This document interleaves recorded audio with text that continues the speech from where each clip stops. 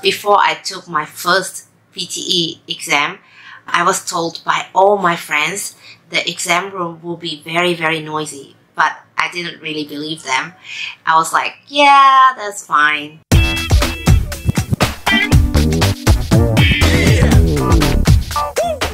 Hello everyone, this is Moni from PTE Magic, and in today's video, I'm going to talk about 10 things that you need to know before taking your PTE exam. So yeah, this is the content of today's video, and I also set up some timestamps so that you guys can choose which section you want to watch. So without further ado, let's get started. The first thing I would like to talk about is the test booking. So if you're looking to book your test, you will need to create an account on myPTE PearsonPTE.com. You will need to click on sign up and enter your details. You then need to make sure that your last name and your first name matches exactly with your ID. If you have a middle name, please include it in your first name, because if you fail to do so, you might not be allowed to take the exam. We have cases where students forgot their middle name and they were not allowed to take the test.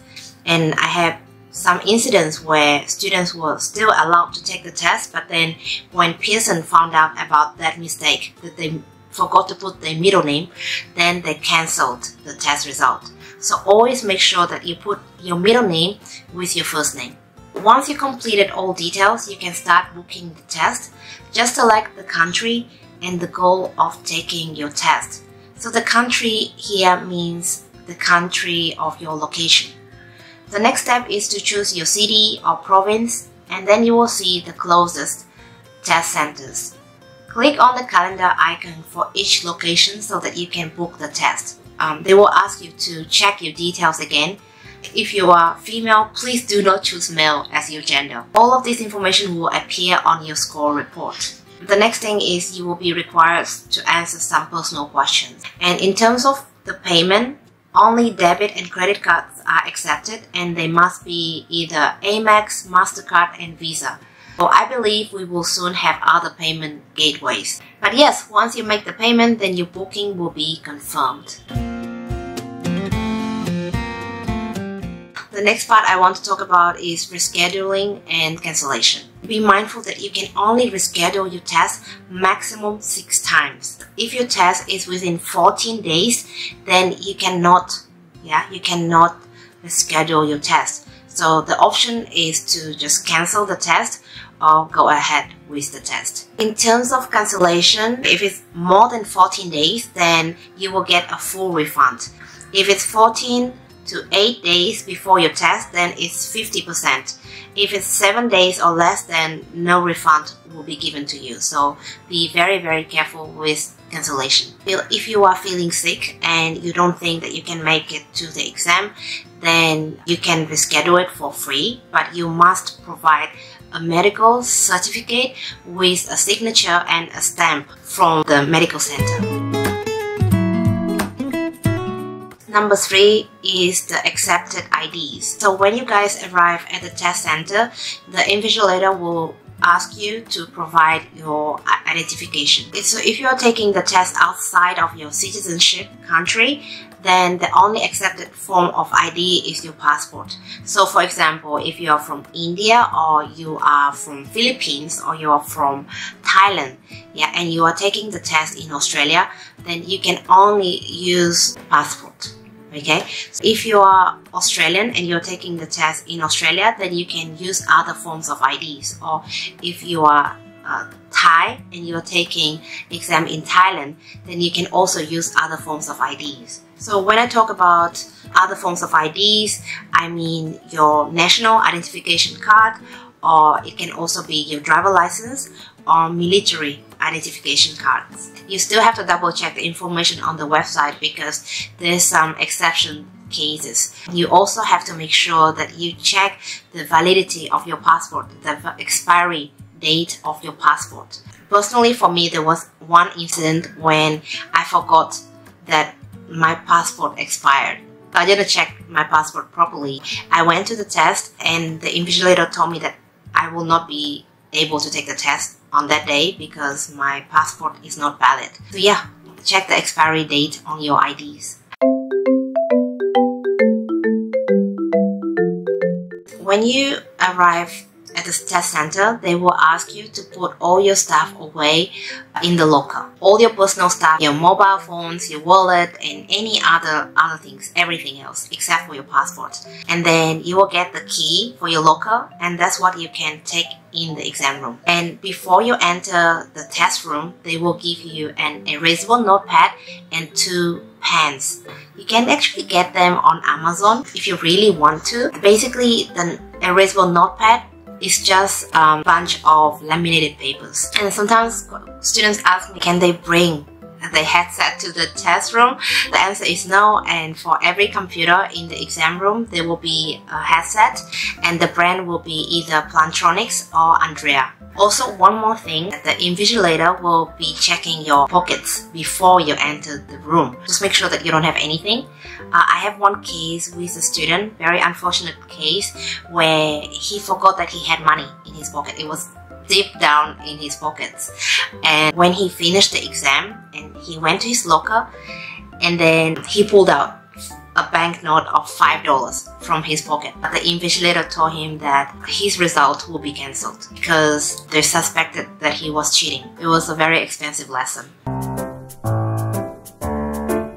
Before I took my first PTE exam, I was told by all my friends the exam room will be very, very noisy. But I didn't really believe them. I was like, yeah, that's fine. And not until I actually took the test, and I was struggling to focus, to concentrate, because everyone was speaking so loudly next to me. The emergence of information technology. Certainly, one of the important values of literature is that the knowledge outweighs my father rose at 5:30, went to the automated teller machine. Many years back, I realized that and especially with the repeat sentence and retell lecture, it was very hard to listen to the audio when people were speaking. And you know, there's not much you can do about this because that's how it is. But what you can do is to prepare yourself by practicing your speaking at home with some noises in the background so that you can get used to it. With the speaking and writing, it's quite straightforward, but with listening and reading, you need to control your own time. So for example, with reading, they can give you 30 minutes for 15 questions, but they don't tell you how much time to allocate for each question. So it's not 2 minutes each, because not all of the tasks will give you the same point. For instance, one fill in the blanks question will give you more points than one multiple choice question. You might have to spend more time on filling the blanks instead of spending more time on MCQ. And that was my mistake when I first took the exam. I was spending way too long on one multiple choice question and ended up not doing fill in the blanks question carefully. So that's why you guys have to learn which tasks are more important so that you can allocate a little bit more time to those questions. The timer is just on the right corner, so keep looking at it. Number 7 is integrated scoring. I mentioned this so many times, but PTE is a very special exam. When you do speaking, you get points not only for speaking, but you also get points for listening and reading. When you do listening, you get points for reading and even writing. So you get integrated scoring there. So that's why you have to focus on those tasks which give you points for 2 sections. Yeah. So for instance, retell lecture will be more important than describe image, because retell lecture will give you points for speaking and listening, but describe image will only give you points for speaking. For speaking tasks like retell lecture, you will not be able to take notes on the computer, but you have to take notes on erasable notepad. And the problem with most students is that when they write fast, they end up not understanding what they wrote. Small village, and with every passing generation, it grew in size and importance. The lecture talks about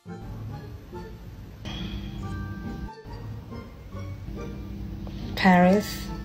So So that's why when you practice at home, practice note-taking, use some techniques for your note-taking, such as using abbreviations, some symbols, maybe short forms, signs, mind maps, so that you can easily take down more words, but at the same time understand what you've written. For summarized spoken text, it's easier because you can take notes on the computer. For me, it's easier because it's faster. You can get more keywords compared to writing on the paper. But for some people, it might be problematic because your typing speed is not that good. So in that case, you can practice in advance.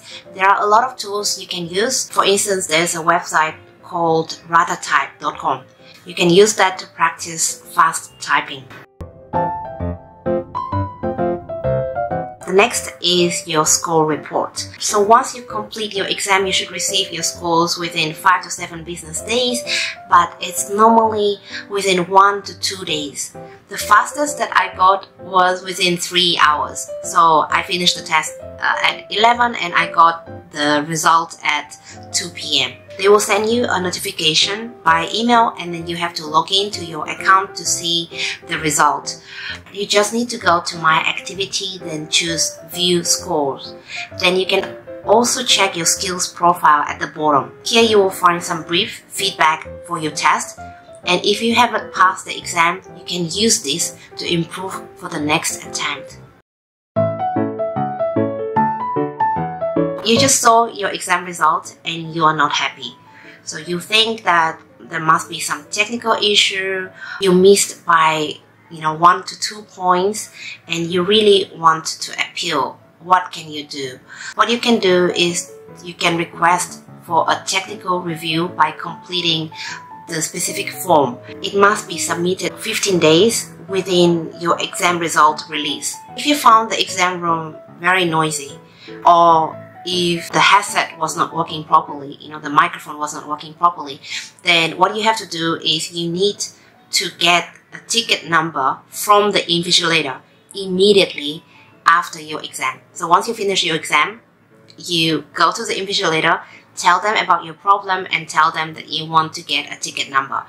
Then you go home and email Pearson, fill out the form and also enter the case number. Generally, when you appeal, you will not get any changes in your scores. Personally, I have never seen in 6 years that they have changed any score report. And what they can do is they will give you another free exam. It's possible to get another free exam. I've done that before and even my students, but it's just very time consuming. So only do it when you are very certain about your performance.